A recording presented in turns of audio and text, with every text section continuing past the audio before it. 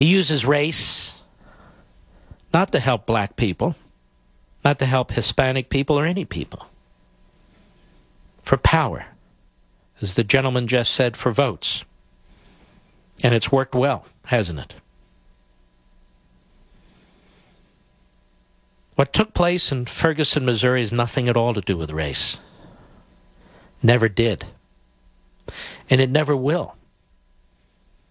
Despite efforts to rewrite the facts, and despite efforts, endless now, on TV, to advance this agenda. And they'll advance it all through Thanksgiving. I want to encourage you to turn your back on these people, to turn your back on these arguments, and reject them completely.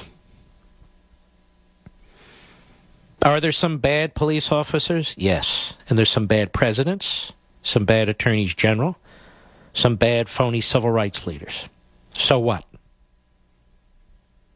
So what?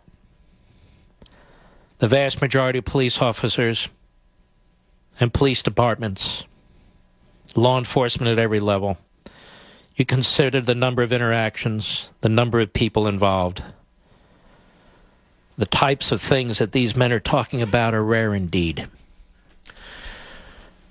Now, here I am behind this microphone, and I want to encourage police officers all over the country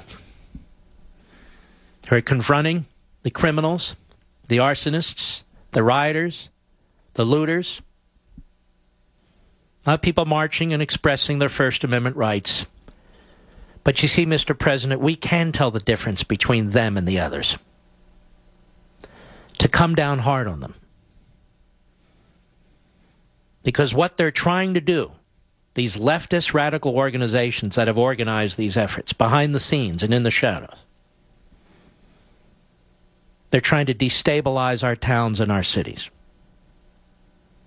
They look for these opportunities.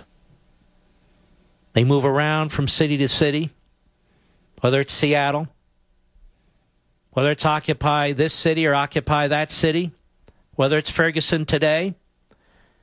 They seek to expand on their looting and their rioting and their mayhem in our major cities, in New York, in L.A., in Philadelphia, Chicago, Atlanta, you name them.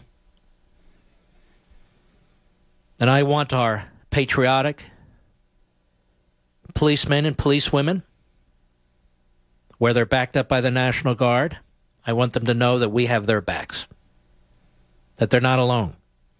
We can't do anything physically, and they wouldn't want us to. But we support their efforts.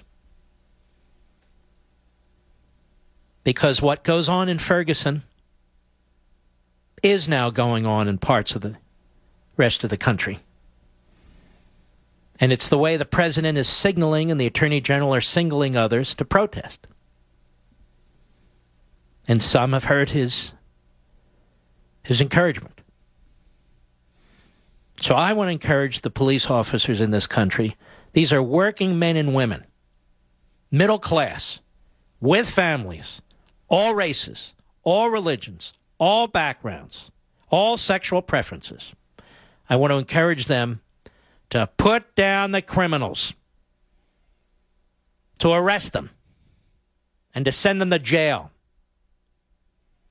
And I want to encourage the 100 FBI agents that are in Ferguson, Missouri, to look very, very carefully at all videotape, media and otherwise, and find out who's been doing the looting and burn down these stores and go get them. And drag their asses in front of grand juries. And prosecute them to the fullest extent of the law.